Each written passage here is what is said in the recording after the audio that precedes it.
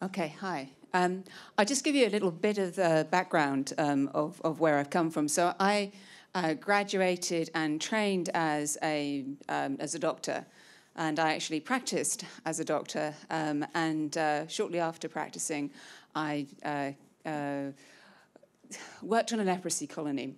And in the leprosy colony, I was really struck by the way that patients or people that were part of the community were actually using really low-tech devices in order to reconstitute their being. It had nothing to do with anatomy in the end. It was about belonging. And so there were very simple devices like leather straps that would be tied around the big toe and attached to the knee, and that would stop feet kind of dragging on the ground and therefore opening up the flesh and getting infected. So then bones would start to be melted by bacteria. And one that really intrigued me was a big pot of wax that everybody used to use when they had nasal sag. It's called a lion face that people had when they had leprosy, where the leprosy eats the soft palate, so it eats cartilage and it eats the cartilage of your nose, so that all this part of the face falls flat.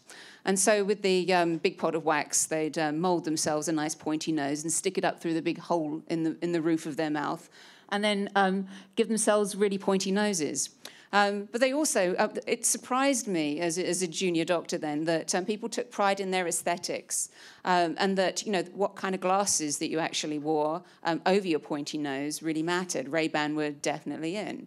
And the other thing that we were doing was doing tendon transfers.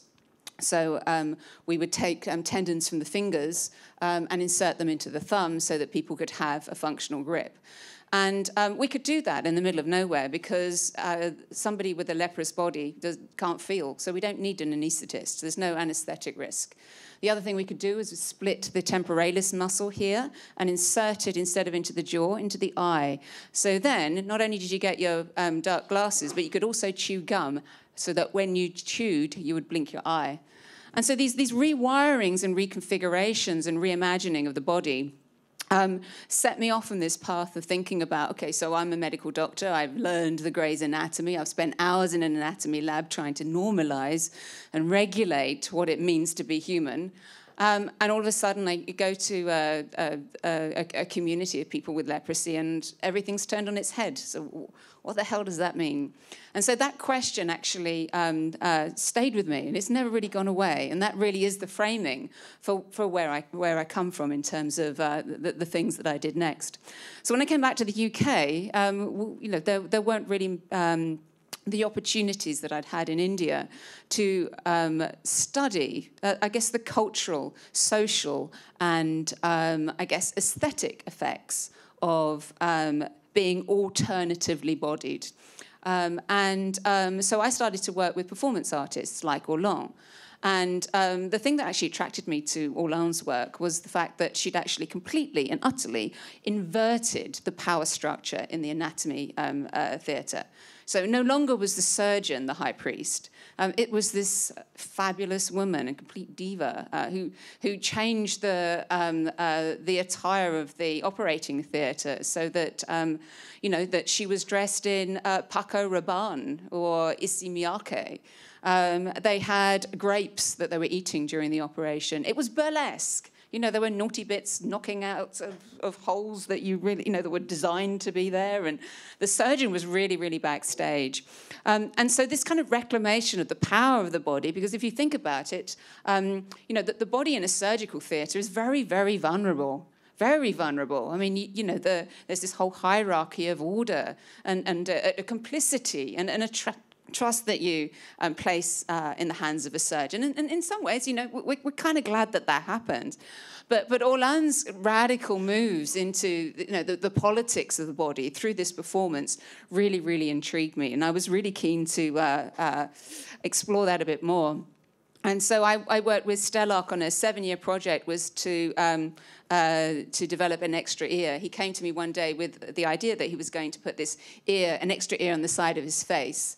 And, you know, having read my anatomy books, I said, well, that's right over the facial nerve. You'll end up with a one-sided palsy if you put your ear on your extra ear on your face. So I introduced him to some plastic surgeons, and after a 7-year journey, he eventually had it resited on the underside of his left forearm, and also had a Bluetooth chip inserted there, but that had to be surgically removed. And actually, it was quite interesting because both Orlan and Stelarc had trouble with implants. There was an awful lot of infection, and I'm not sure whether that was just because cosmetic surgery was really just only starting. We'd only really just had the first generation of local anesthetics. I mean, the early 90s was when we started to be able to put people comfortably, not quite to sleep, but actually to put them into a state where you could operate and they couldn't feel, but they could remain awake. So before then, you had to have a general anaesthetic, and that really was the technology that started to change the relationship between bodies and intervention. And it does intrigue me now how many body hackers there are that do self-mutilation or self-modification without any anaesthetic, because you know there's a number of them around. What I wanted to quickly say, and I'm sure there's a time limit on this, was that all these collaborations that I'd done, I mean, and Orlan and Stelarc were just a couple, made me think about the framing of the human body in the 21st century. I'd grown up with the assumption that the body was a machine, so that machine metaphors, you know, lead to ideas about cyborgs, or the idea of a singularity where we're actually becoming a machine, a kind of a super being that, you know, like Stelarc was exploring, you know, somehow or other harder and drier and more suited to extraterrestrial existence. Essentially, I decided to reject the idea that the body was actually a machine. And really, it's been a millennial revelation for me. There are about 4 factors that are coming into play. The first is that we're an age of... We've had our first generation of digital natives, so that we're used to being connected to everything, that identity quite seamlessly within a single person can be a whole bunch of contradictions. We're a different person at home, different person on the internet, different person at work. We may not even be the same person at work in the morning as in the afternoon. That's okay, you know, and nobody, that's not necessarily crazy. The other thing is that over the course of the 20th century, there's been a rise of a very interesting science that has a different ontology to classical scientific discourse, and that is complexity. Complexity looks at networks of interactions. It looks at process. It looks at forms of organization and systems. So it's a different way of thinking about the way that the world works to, say, an object-oriented hierarchy.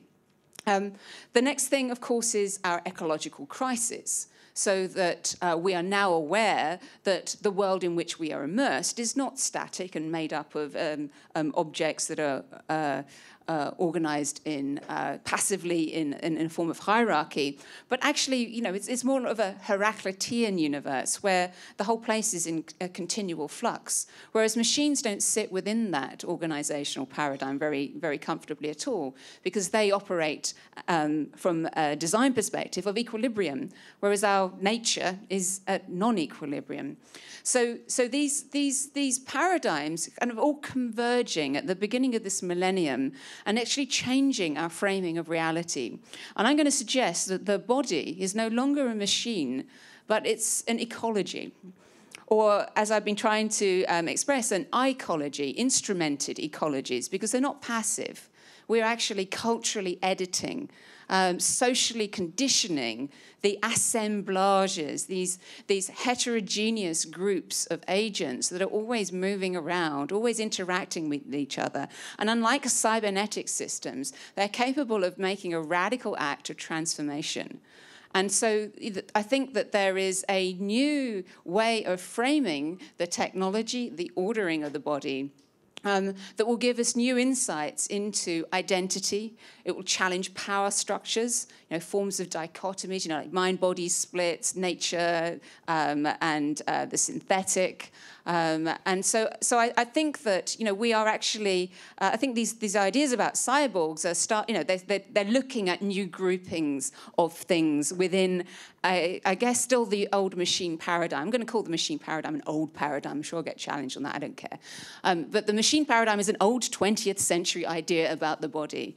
We are these very fluid collections of interacting far from equilibrium material systems that are always reinventing, always forming new relationships. And these are not just physical, they are also cultural and social. And so I think with that framing, we'll start to be able to see new possibilities for self-identification, for cultural editing, a great deal more tolerance, perhaps, that we have of difference than perhaps, say, that my Grey's Anatomy would have dictated. And I think that if we went on a very long journey to interstellar space and we eventually met again at the other side and we'd separated on two spaceships and, meet at Alpha Centauri. The two spaceship colonies may look incredibly different, but I think there would still be absolutely no contradiction if they were both to call themselves human. So that's all I really want to say.